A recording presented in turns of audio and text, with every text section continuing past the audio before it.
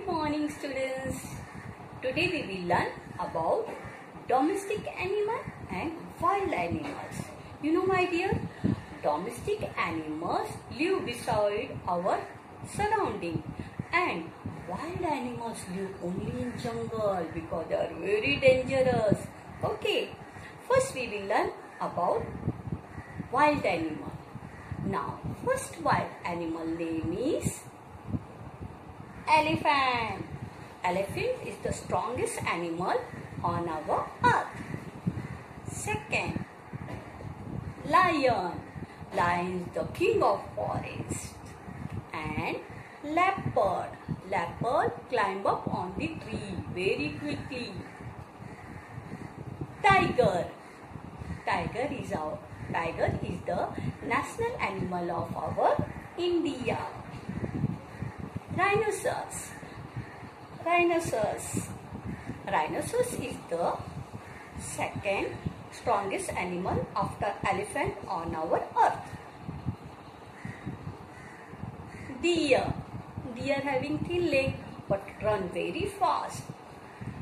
Chimpanzee. Chimpanzee having black hair on the body and is found only in Africa. And last, bear. Bear also strongest animal. Bear like to eat grass and flesh of animals. Okay, my dear, this is the wild animal. Now we are going to learn domestic animals.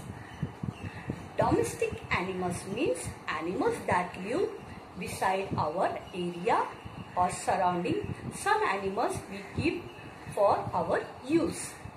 Now, first animal's name is dog. Everyone like to keep dog. Next, sheep. Sheep gives us wool. Cat says meow. Goat. Donkey carry our loads. Camel, sheep of desert.